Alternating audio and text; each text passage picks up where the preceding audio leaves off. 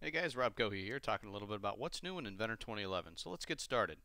First, we're going to start off with a fabrication template file. Now, these are new in 2011, and what I'm going to do is I'm going to go ahead and create a base view of a assembly file.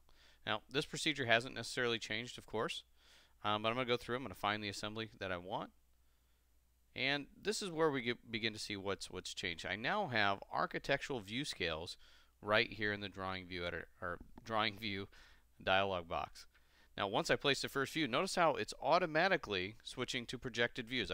It's not an extra step anymore, right? So you place the base one and attach to your cursor is the automatic view. So let's go ahead and edit our isometric view here. Let's shade it. And here's another new feature in Inventor 2011, the ability to automatically retrieve dimensions from your isometric views.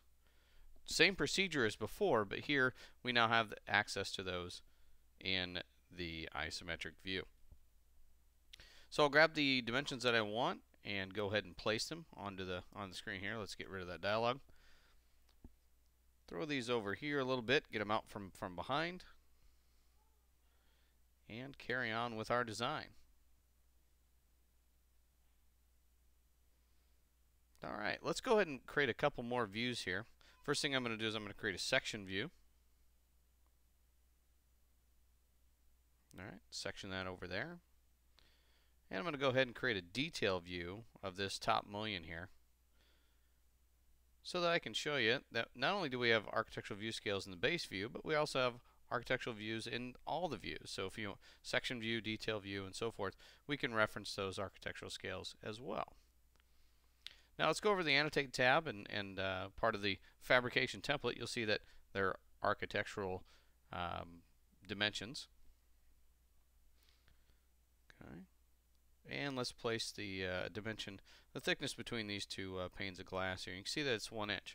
Now you may prefer that it has a leading 0, and in previous releases I couldn't do a leading 0 when I had fractions as part of that. Well, that's changed in Inventor 2011, so let's go ahead and turn on the leading zeros. Save that, close it out, and then there you go. Alright, now another huge addition in my mind to Inventor 2011 when it comes to drawings is the ability to import AutoCAD blocks that exist inside of DWG files. So you can basically use this like your design center if you're used to that in AutoCAD. So here I'll grab the block that I want, change the scale, insert it, and there you go. Now I've got a glass block representing glass. Now another thing, I can copy and paste blocks or symbols inside of Inventor 2011 now. Again, another handy tool. Now let's do one more thing, and this one's gonna blow you away. Let's do something called a replace model reference. Now what that does is it says, hey, I've got another model that's about the same orientation, just different sizes. I don't want to do this drawing again. So let's reach out to that other file and look at this. All of the dimensions, all of your views, everything essentially updates. If I would have said save copy as, I now have two versions of this drawing that are referencing the appropriate assembly files. Pretty hot.